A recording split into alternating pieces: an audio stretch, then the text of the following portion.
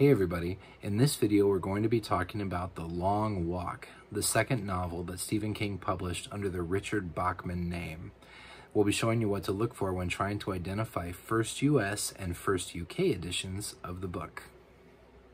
Hey everybody, so today we are going to be looking at The Long Walk, which was the second Richard Bachman novel to be published. It was published first in 1979 as a mass market paperback original.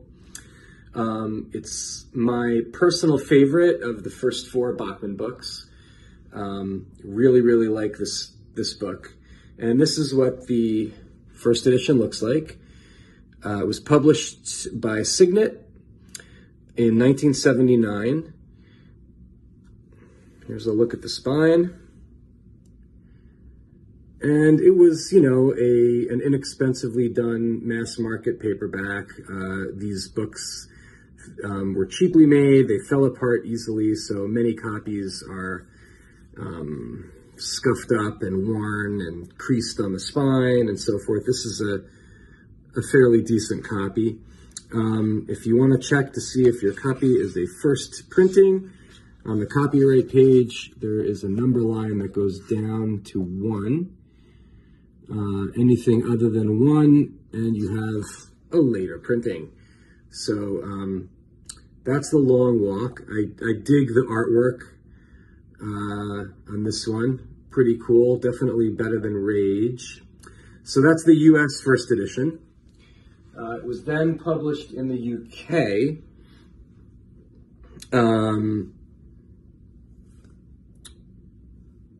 As a mass market paperback original. I'm sorry, I'm just looking at the book, which is this. So this is the British version. And it was published by New English Library, also in 1979. I'm sorry, 1980. So it came out a little over a year later. If you look at the copyright page, there's no indication of printing. So I don't really know if there were subsequent printings of this book. I have never seen a later printing of the British Long Walk, but then again, I haven't looked.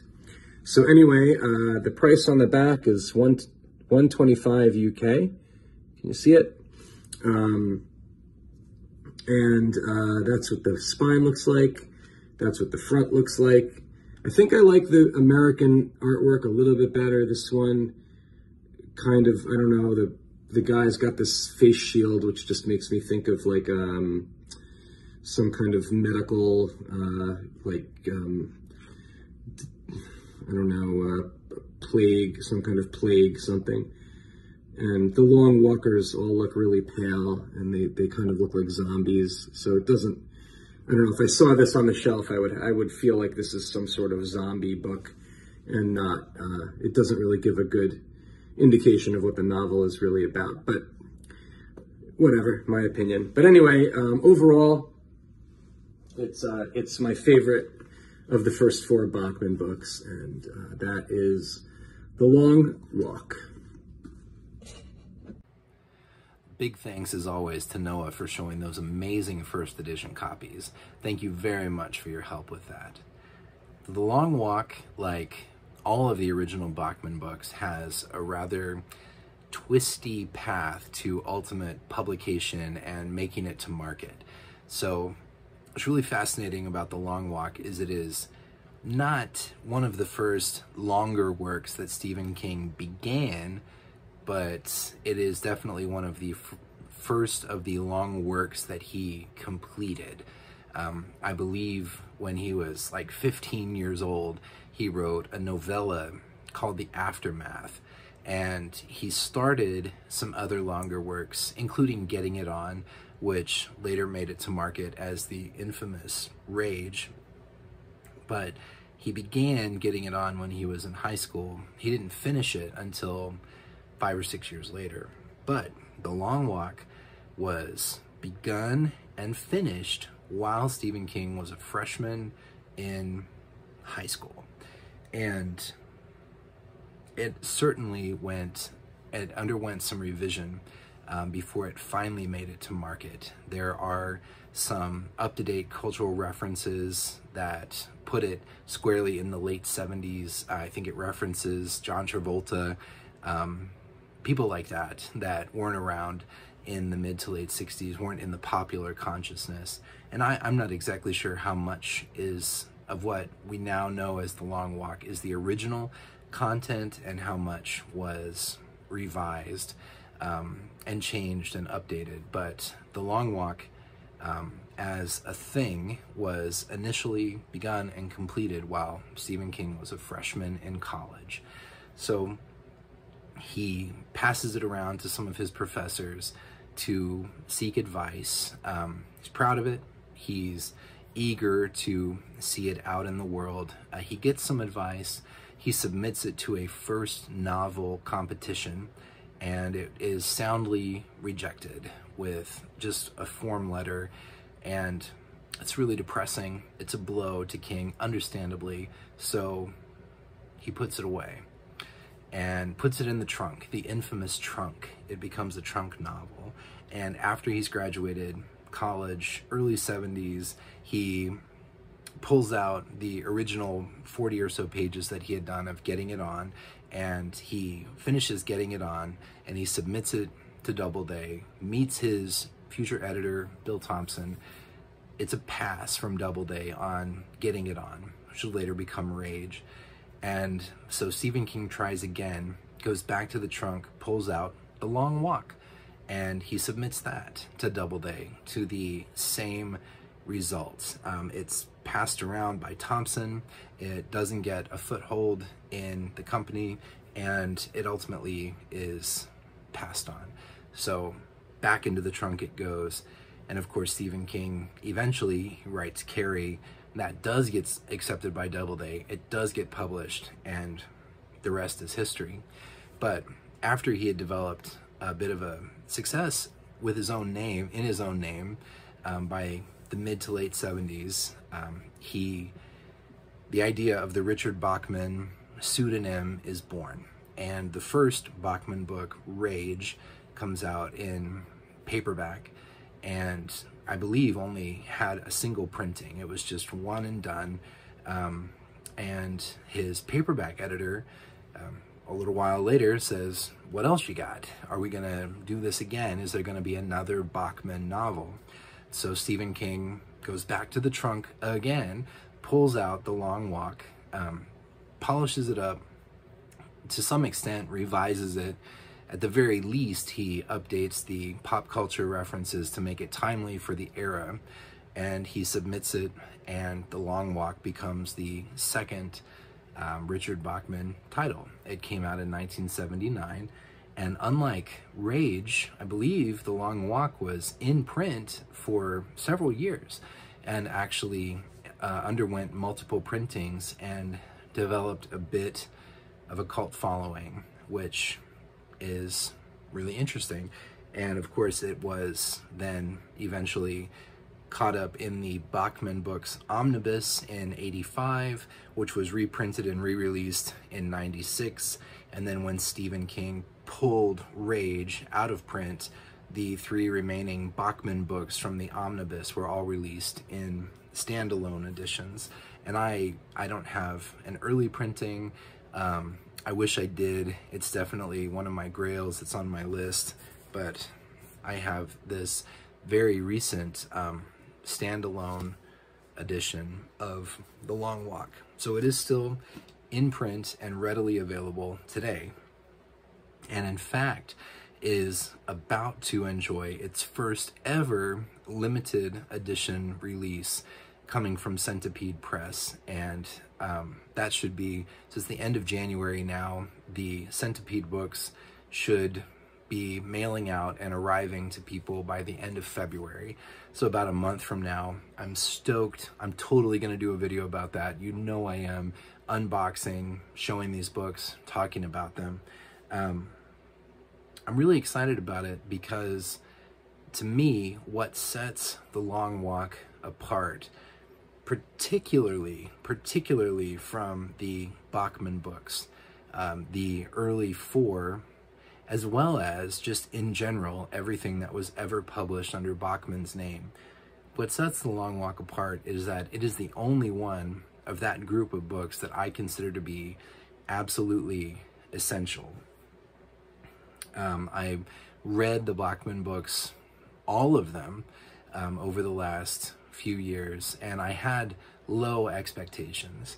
And for the most part, I was pleasantly surprised, but these are like B movies. They're B grade works. They're not classics, they're not essential, but they're an interesting part of the Stephen King universe.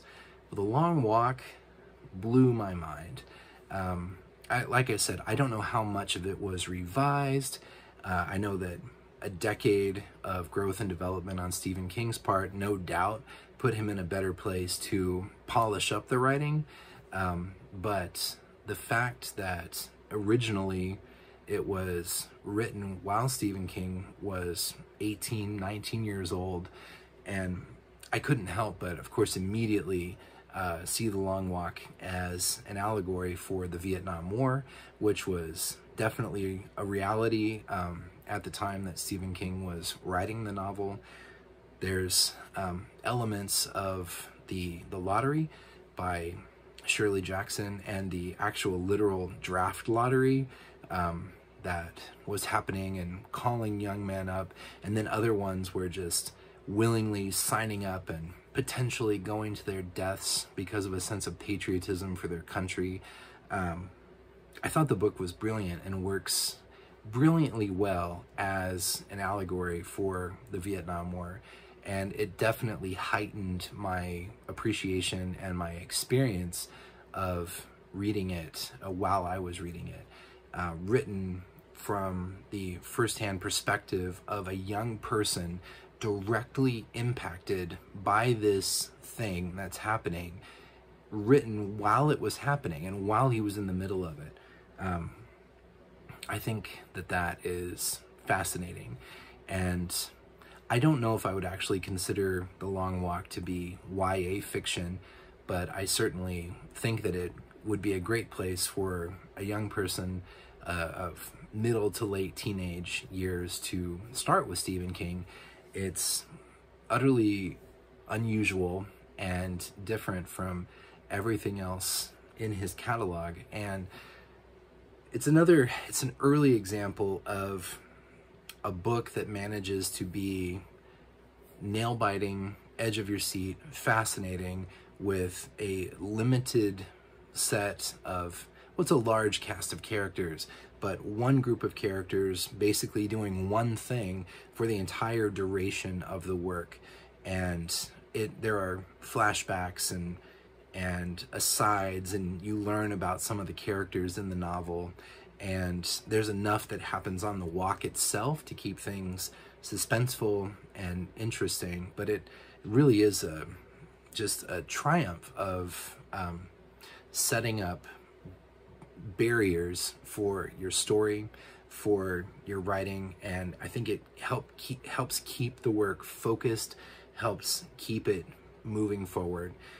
And another thing I really appreciated about it while I was reading it is I could see the influence that it has had on things that have come since. I could say that I saw a direct line of influence from The Long Walk to The Hunger Games. For instance, the Hunger Games series, I don't know if it would exist if it weren't for The Long Walk. So, no joke, one of the earliest things that Stephen King wrote, even if he started it, finished it, wrote it from scratch in 1979, it would still be impressive, and it would still stand as a highlight of that formative decade. The 70s for Stephen King, his published work, there's some titanic works of importance in that decade, and The Long Walk, while it's relatively obscure compared to Salem's Lot and The Shining and The Stand, it stands shoulder to shoulder with those works, and I can't recommend it enough. It is the by far, by a mile, it's the best Bachman book, and it is definitely top 20 Stephen King of all time for me, if not top 10. It is exceptional, and I highly recommend that you read it. If that hasn't come across so far, I'm jazzed about this book, and I think you should read it if you haven't, because it's really good. But yeah, anyway, Centipede Press special editions coming. There'll be a video about that, at least one. I'm really excited about it. But for now, thanks as always to Noah for your help in showing those amazing books. Thanks to Bev Vincent, Stephen King historian extraordinaire, for some of the background information. It's always fascinating to learn the process and see how these things start, and then the twisting road they take to finally making it to market. And as always, thanks to you. These videos are a lot of fun. The channel's a lot of fun. I really enjoy doing this, and I'm really glad if you enjoy watching it. I thank you for your support, and I will talk to you next time. Bye.